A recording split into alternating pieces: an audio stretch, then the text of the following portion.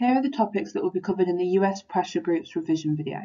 This video will focus on a comparison between the UK and US pressure groups, looking at how they operate, their impact, and whether or not they are powerful. We're now going to start the comparison of both pressure groups in the UK and the US, starting with the influence of pressure groups on government in both countries.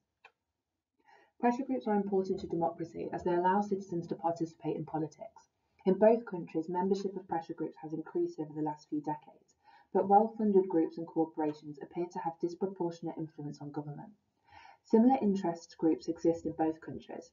The US Chamber of Commerce and the Confederation of British Industry represent business. Unions represent workers. The AFL-CIO is a federation of US labour unions, and the Trade Unions Congress is the UK equivalent. Professional organisations exist in both countries. There is the British Medical Association and the American Medical Association, which both represent doctors. There are women's groups such as the National Organisation for Women in the US and the Fawcett Society in the UK. Promotional groups defend many similar causes. The American Civil Liberties Union, the ACLU, supports civil liberties, and Liberty has a similar aim in the UK. Prominent environmental groups exist in both countries, and some are multinational, such as Greenpeace, which is an organisation both in the US and in the UK. Pressure groups have similar organisational structures in both countries, although US pressure groups often have both federal and state-based offices. The insider-outsider and promotional interest typologies can be applied to both the US and UK pressure groups. Both countries have seen a rise in social movements in the recent years. Many of these, like Black Lives Matter and the youth climate movement, have had an international reach. These are the important structural differences between pressure groups in the US and UK. We're now going to look at the influence of pressure groups on the government in the US and UK with a focus on access points. The US federal system provides far more access points for pressure groups to focus on. The UK has general elections, elections to the devolved assemblies, and local elections, whereas the US has many more elections for pressure groups to campaign in. The US also has a directly elected president and 2 elected chambers of legislative. House seats are contested every 2 years, with 1/3 of Senate seats, so elections are normally more frequent than in the UK. Where general elections should only occur every 5 years under the Fixed Term Parliament Act of 2011. The USA has direct primary elections for the selection of party candidates, and the US has 50 state legislatures, 49 of which are bicameral and therefore have elections to both state and House Senates. Nebraska is the only unicameral state in the USA, where all UK devolved legislatures are also unicameral. Each state has a directly elected governor, resulting in 50 state governments that can be lobbied as opposed to 3 devolved governments in the UK. At the local level, the US has more than 19,000 directly elected mayors in addition to city councils. The UK also has local council elections, but only just 24 directly elected mayors. Direct democracy in the US also provides more access points for pressure groups. Ballot initiatives and referendums are held on a broad range of issues, from marijuana use to felony disenfranchisement. Pressure groups can campaign to get their priorities included as an initiative on the ballot, or on either side of the argument in the initiative or referendum vote. UK referendums are held much less often and on constitutional issues that tend to apply to a narrower range of pressure groups.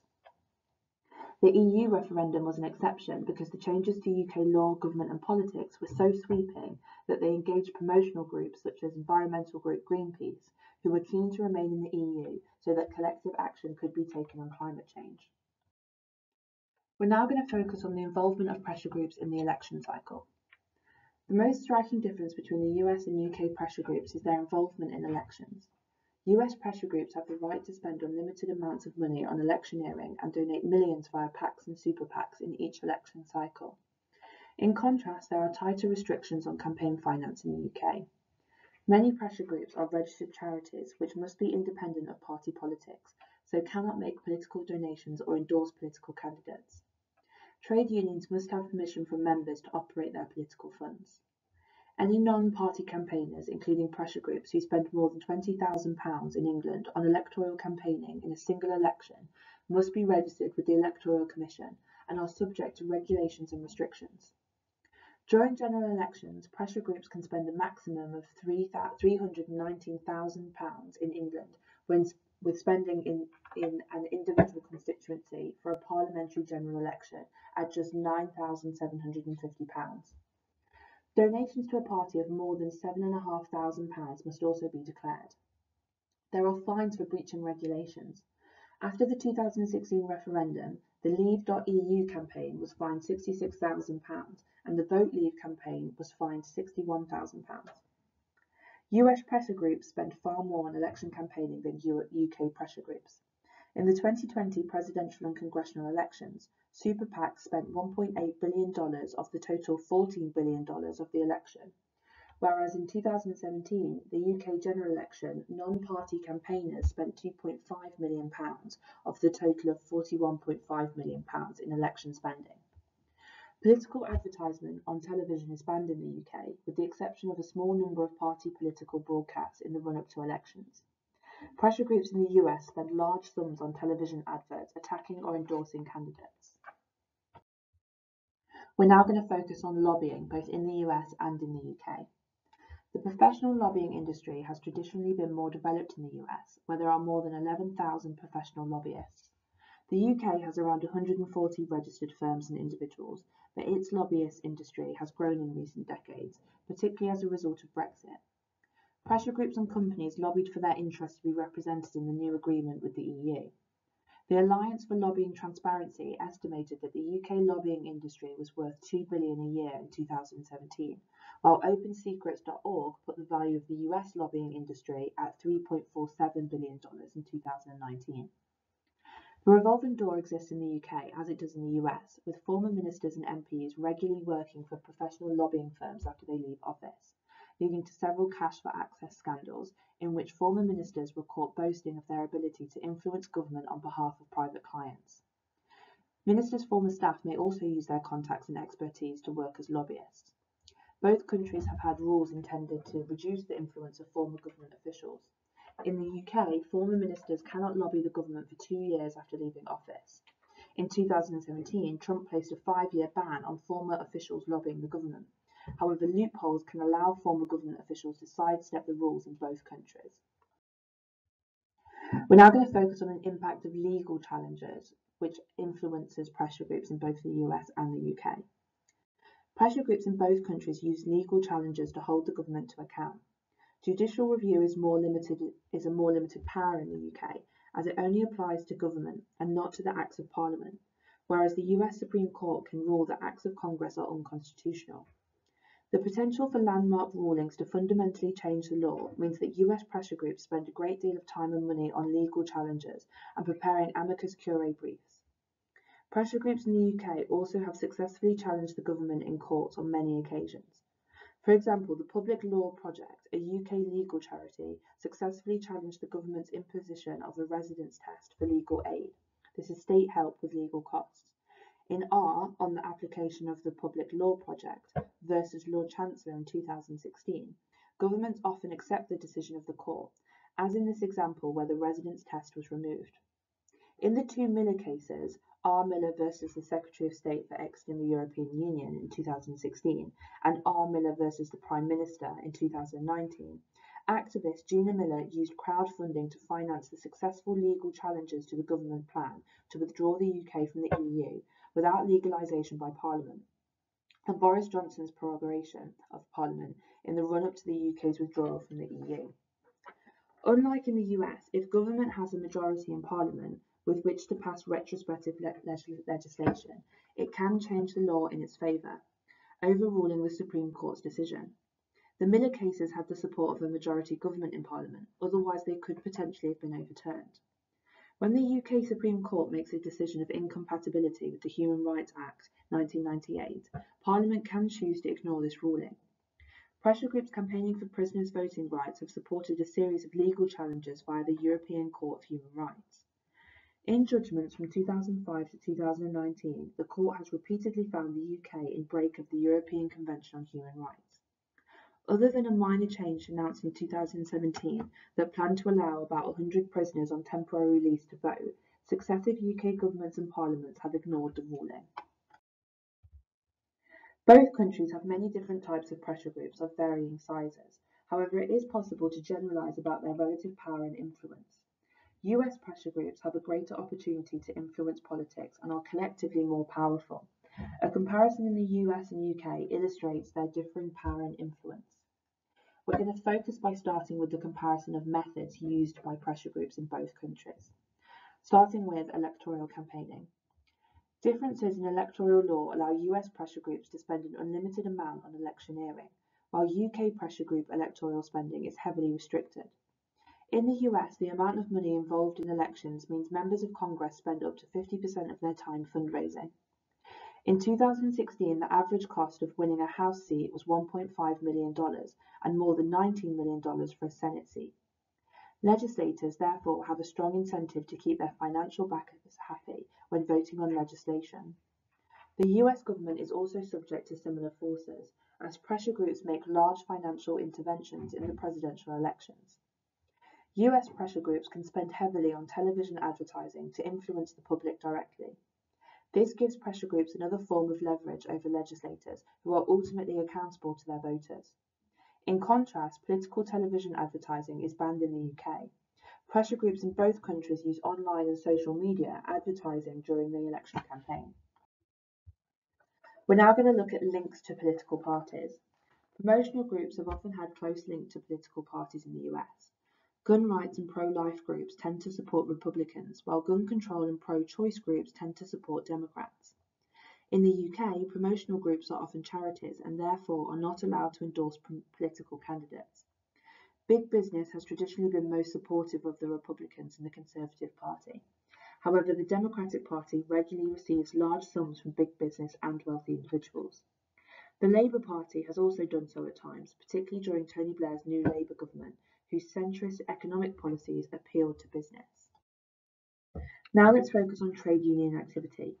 The Democrats and the Labour Party are both supposedly supported by trade unions, but unions have more of an influence on Labour Party.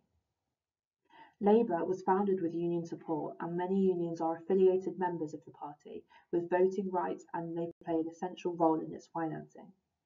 A total of 93% of registered donors to Labour during the 2019 general election campaign came from unions. Trade union funding is less important to the Democratic Party, which receives large sums from big business and wealthy individuals. Unions have more influence on government in the UK, as some 23% of UK employees are union members, compared to only 10% in the US. The power of unions has been decreasing in both countries, as each has around 50% fewer union members than in the 1970s. This has reduced the ability of unions to exert pressure on the government through strike action, which has been historically low in recent years.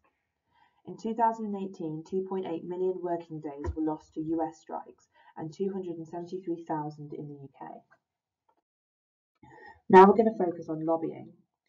Weaker party discipline and the separation of powers in the US mean that there is more to be gained by lobbying legislators in Congress as well as the government. In the UK, party discipline is generally stronger, so lobbying tends to focus on the government and not on MPs.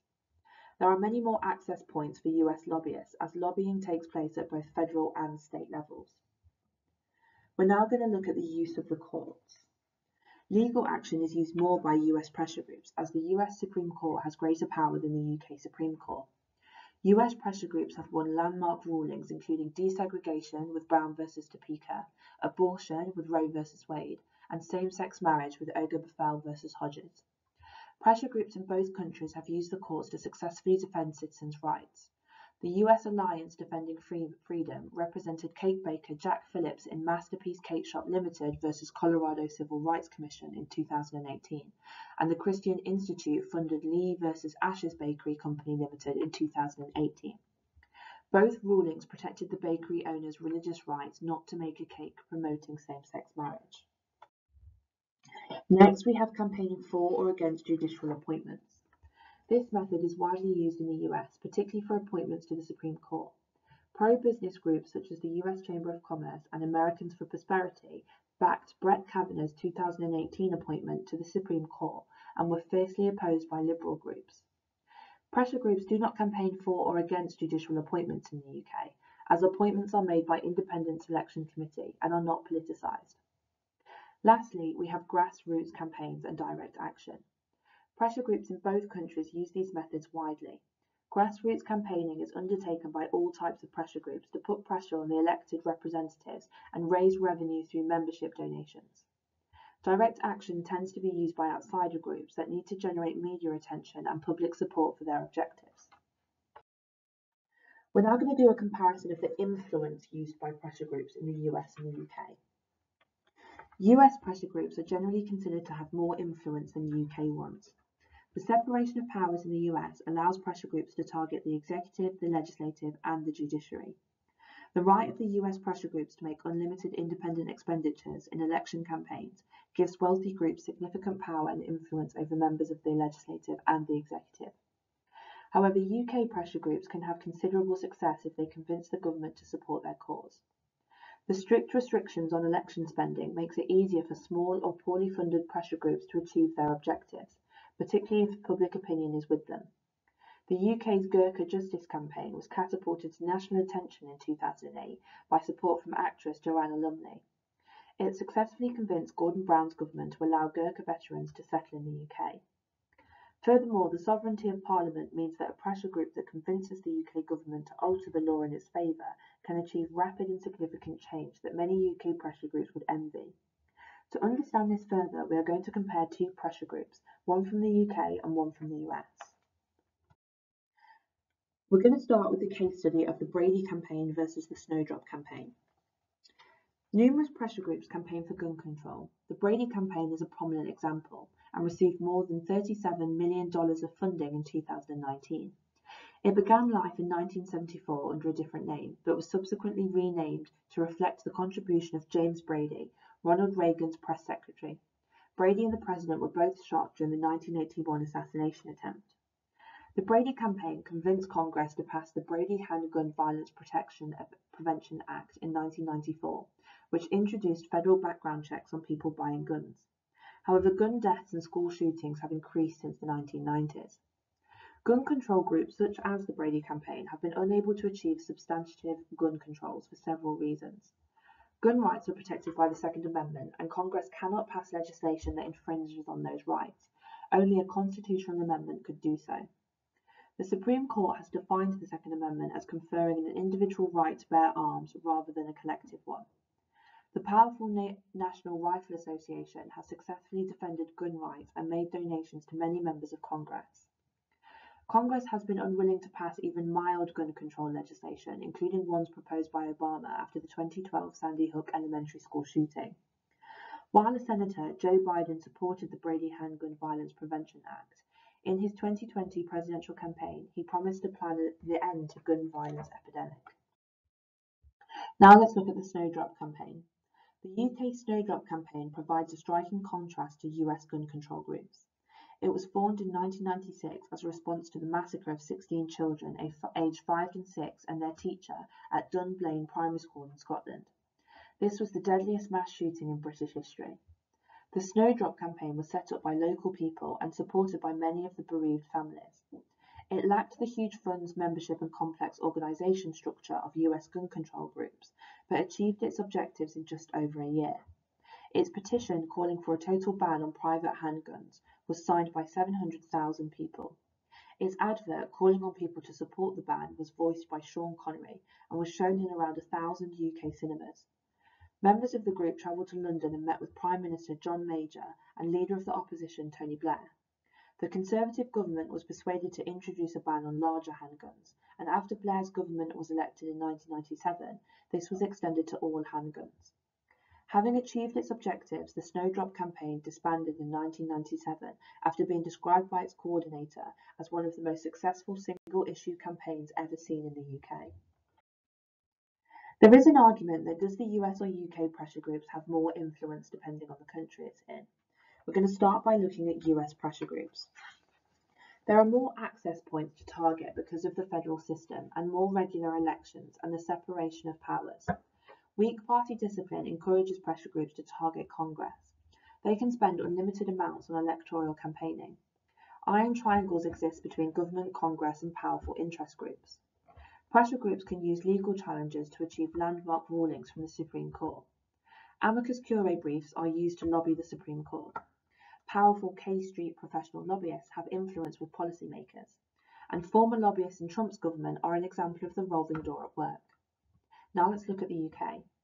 A pressure group that convinces the majority government to pass legislation can achieve its objective quickly. The lack of an entrenched constitution means that pressure groups can influence Parliament to make sweeping changes to the law, for example in the cases of same-sex marriage, gun control and abortion. Tight electoral finance laws mean that poorly funded groups are at less of a disadvantage than in the US. Unions have considerable influence on Labour as they are the party's main financial supporters. The professional lobbying industry is growing, and a revolving door exists in the UK as well as in the US, and cash for access scandals demonstrates that influence can be bought.